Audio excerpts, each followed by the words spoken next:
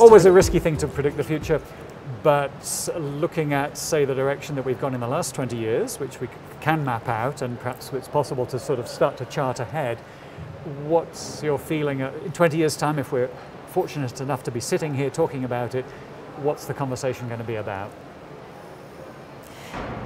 The image that comes to mind, and this may not happen at all, but it's something like this. At the moment, there's still a tendency to divide the talks you hear into ones that are really about consciousness itself and those that are about, you might say, the easy problems, you know, whatever. That dichotomy itself is a restatement of the hard problem. It's kind of saying there's this thing called consciousness itself and we're studying.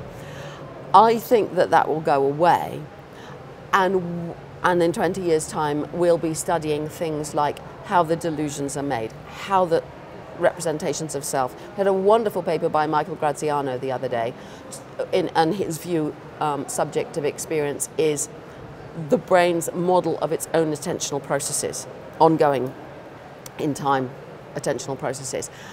Again, I can't quite buy the identity, but I can understand the idea that an awful lot of when we're saying I'm conscious of this is about the attention, and I must have a model of what I'm attending to and not attending to, and mindfulness practice makes this all more clear, I think. So we may be doing more, there may be more work on how these models are constructed, how they relate to what people say, and also I hope a lot of people doing various kinds of personal practice, training of attention, learning how to notice things they didn't notice before. And those would both, I think, be very helpful to dismantling this false idea of the hard problem, the consciousness itself.